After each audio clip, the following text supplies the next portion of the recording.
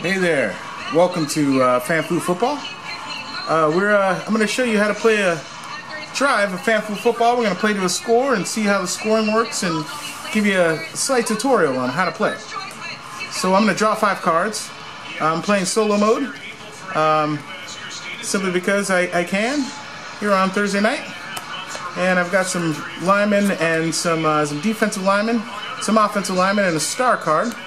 And Cincinnati's got the ball first, so I'm going to play these 2D linemen. I kind of believe in their defense. I'm going to hold my star card to see how the drive goes. And I'm going to draw 2 cards because I always have to have 5 cards in my hand.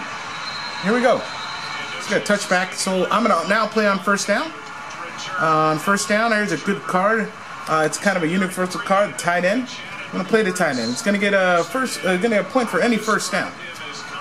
And I'm also going to draw a card because I must always have 5 cards in my hand. Look, I got another tight end. Got a couple of linemen. I want to check out this drive and see how the Jaguars are planning to attack.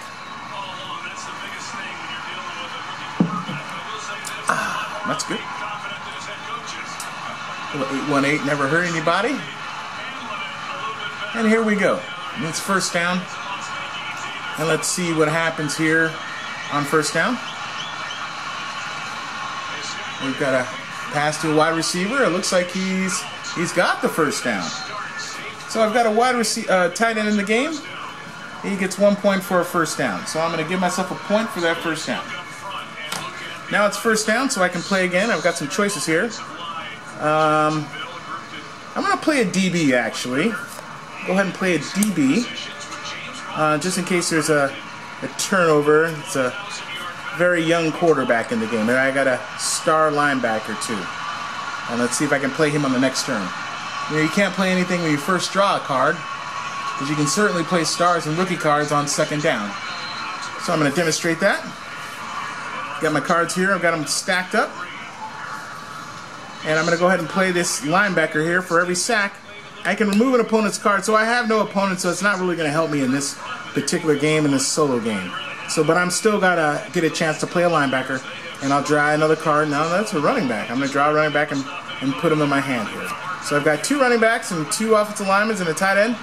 I pretty much, if they get another first down, I might want to start to play some of my offensive cards. Hey, that running back looks pretty good. We've got ourselves a 3rd and short.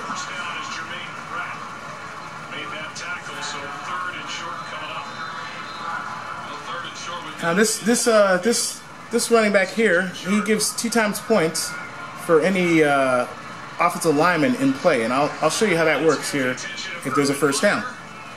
If there's no first down, you'll see that my defensive cards will get a point for forcing a fumble. Forcing a punt.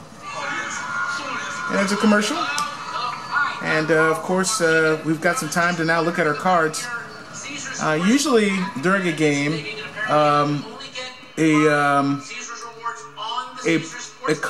the announcers during the game will announce the positions of the players, and you'll also see that every card has a jersey number on it. Well, it's kind of important. If you can focus in on your team and the cards that you have in play, and you happen to notice that, let's say, defensive lineman number 94 is actually in the game, I can turn this card sideways and get double points for it, but I have to confirm it. And if there's a punt, instead of getting 1 point for this card, I'll get 2 points for that card because they'll double all the points in the points row here. So that's important to know. There are also star cards that have the ability to make other cards doubled. Like, for instance, this running back that I have in my hand. This running back, if you look closely, he thanks his O-line, so it's double the points for any O-lineman card in play. So we'll see if I play these 2 O-lineman card if there's a first down. If I do, I can also play this running back card, number 22, to double these cards, and we'll see if there's a first down for that to happen.